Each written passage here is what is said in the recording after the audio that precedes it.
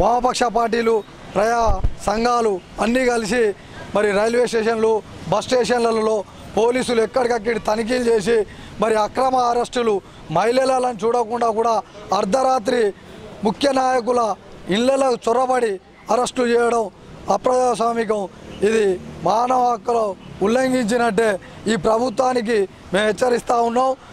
ఇదే బూటకప్ ఎన్కౌంటర్ను మరి ఇప్పటి వరకు ఈ ఎన్కౌంటర్ మీద ఇక్కడ ఉన్న డిప్యూటీ సీఎం కడియం శ్రీహరి గారి మరి ఎటువంటి ఎటువంటి చర్యలు కూడా చేపట్టడం లేదు. దీన్ని ఈ చర్యలు చేపట్టకపోతే రేపు రాబోయే రోజులలో కడియం శ్రీహరి పూర్తి బాధ్యత వహించాలి. ఎందుకంటే మరి సీఎం గారు చెన్నై పర్యటనలో ఉన్నాడు కాబట్టి ఈ రాష్ట్రంగా ఉన్న డిప్యూటీ సీఎం కడియం శ్రీహరి గారే పూర్తి బాధ్యత వహించాలి. మరి ఆయన వరంగల్ జిల్లాలో ఆ ఎన్కౌంటర్ జరిగినప్పుడు వరంగల్ జిల్లాలోనే ఉన్నాడు కాబట్టి, ఎందుకంటే తెలంగాణ ప్రభుత్వానికి తెలిసిన తర్వాతనే ఈ ఎన్కౌంటర్ జరిగింది. మరి ఈ ఎన్కౌంటర్ ద్వారా మరి ఇవాళ మహిళలు ప్రజా సంఘాలను మరి అణిసివేస్తున్నారు. మరి ఇవాళ వచ్చే కేసీఆర్ కూతురు కూడా ముఖ్యంగా మరి ఇవాళ వరంగల్ జిల్లా పర్యటనకు వస్తూ ఉన్నది.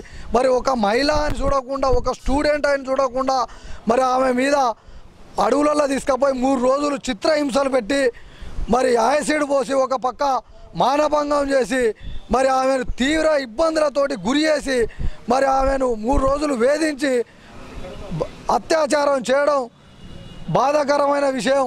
మరి దీని మీద ఇవాళ వచ్చే కేసీఆర్ గారు కూతురు మరి స్పష్టంగా ఒక ప్రకటన చేయాలి.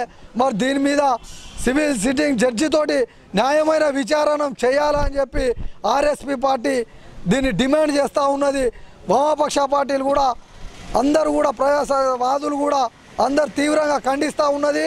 ఈ తెలంగాణ ప్రభుత్వం ఇటువంటి అరెస్టులు చేస్తే రేపు రాబోయే రోజులలో పెద్ద ఎత్తున కేసీఆర్కు గుణపాఠం చెప్తాం.